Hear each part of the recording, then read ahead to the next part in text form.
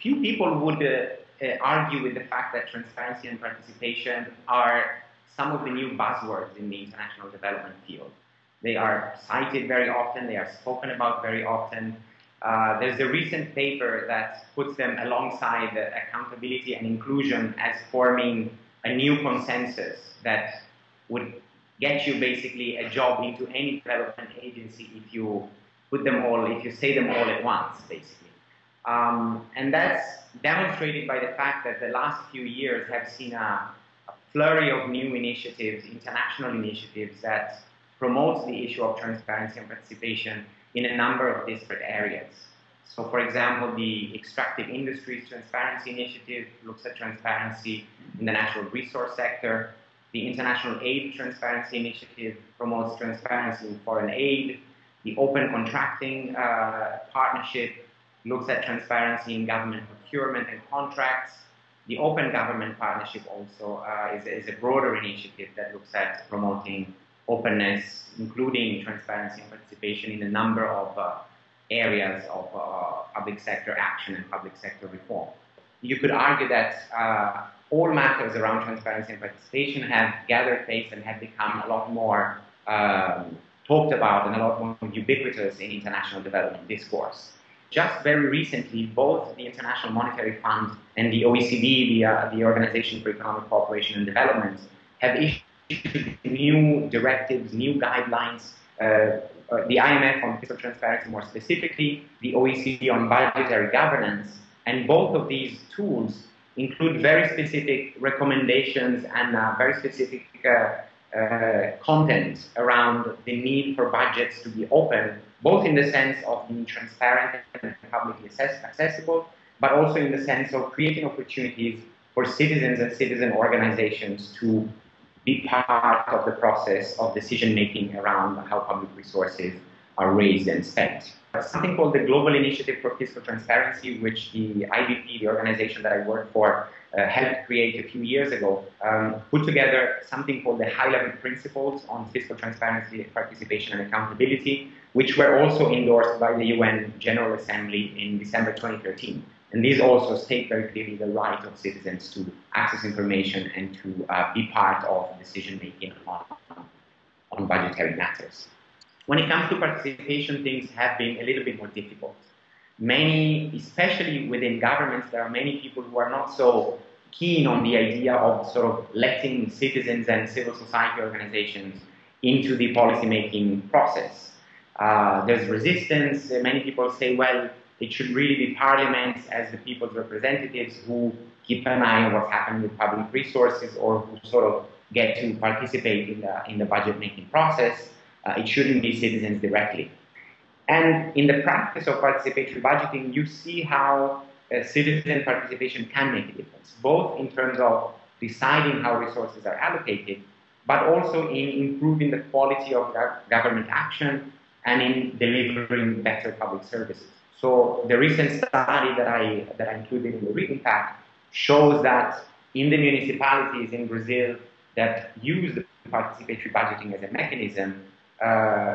resources were allocated to priority sectors, and the development outcomes actually improved, looking at specifically at health indicators. So there's increasing evidence that that participation can make quite a bit of difference. Now, remaining a little bit on the issue of evidence, you know, up to maybe 10 or 15 years ago, there was hardly any evidence on how transparent governments were when it came to public budgets.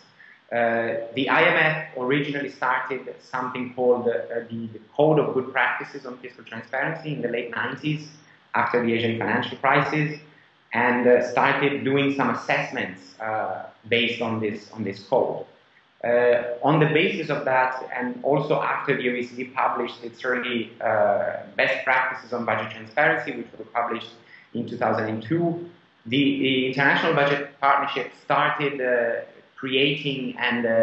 implementing something called the Open Budget Survey, which was an independent survey done of budget transparency across the world, which has become one of the existing benchmarks in terms of at least making sure that data is publicly available on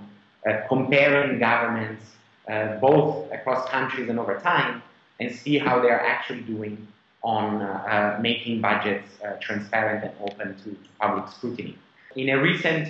piece of work that I did with a colleague, we reviewed the whole literature around the impact of fiscal openness, where we sort of include both transparency and participation. And we saw that the evidence overall comes out with some quite positive messages in terms of budget transparency bringing better fiscal management in governments, but also improving issues around resource allocation and service delivery. To some extent,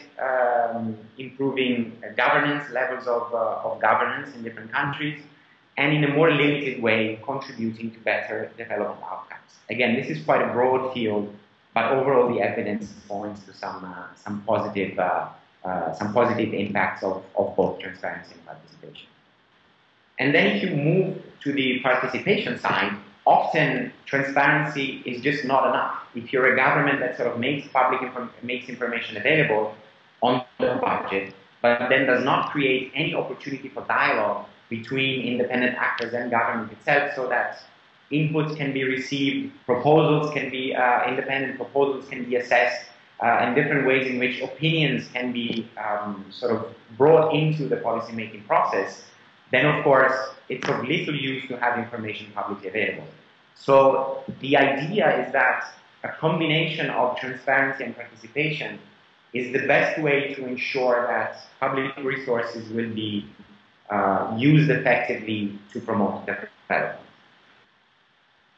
So if we want to measure how transparent a budget is, there are a few different ways in which we can do it. The one in which the Open Budget Survey does it is basically to take 8 key budget documents that all governments should make publicly available that cover the whole range of the different phases of the budget cycle.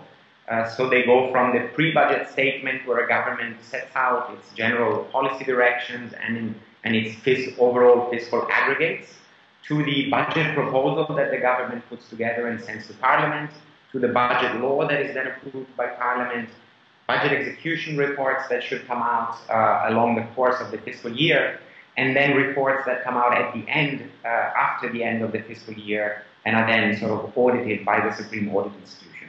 So there's these 8 key budget documents that we take, and we measure whether they are publicly available or not. So we check if they are put on government websites, if they are handed out as hard copy at the Ministry of Finance buildings or in Parliament,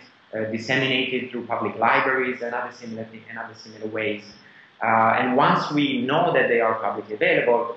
then we check the level of detail that they include. So how detailed the information within the document is, and how it allows different actors, so citizens themselves, but civil society organizations, the media, even parliamentarians who often get sort of second-hand information on the budget from the executive, if it allows them to carry out the analyses that they need in order to hold the government accountable for what it does with public resources. So in one of the readings that are included in the pack, we sort of try and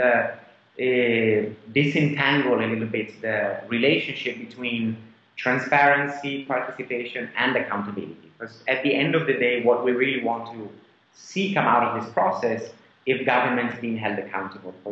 for how they use public resources. And in fact, what we found was slightly disheartening, even though I'll say something about some more positive cases, but that more and more governments are taking action on the transparency side. Fewer of them are creating opportunities for participation, and even when those two pieces of the puzzle are taken together, the accountability side of things is even weaker, and there's even sort of fewer cases where we see a combination of transparency and participation leading to accountability. This is kind of on a more general level. We can then, however, drill down, and there's a bunch of documented case studies that show how in specific cases this combination can actually lead to very positive results. Some other important issues, for example, in post-conflict countries, is how to sort of reestablish or recreate some kind of a social contract between the government and citizens.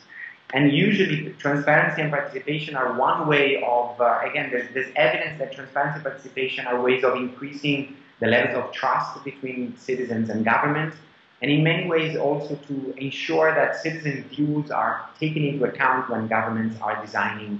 policies and, as a consequence of policies, annual budgets. So understanding what citizens' needs and priorities are and designing budgets in a way that responds to them is definitely something that can increase trust in government and that can improve the relationship between governments and citizens. There's a number of other, again, I sort of cited some of the evidence around the benefits that come in terms of improved development outcomes, and this is something, of course, that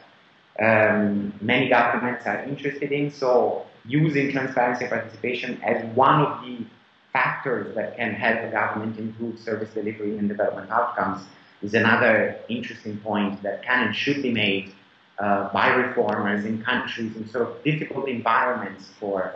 some of these reforms do not easily take place, to try and convince government to adopt some of them and to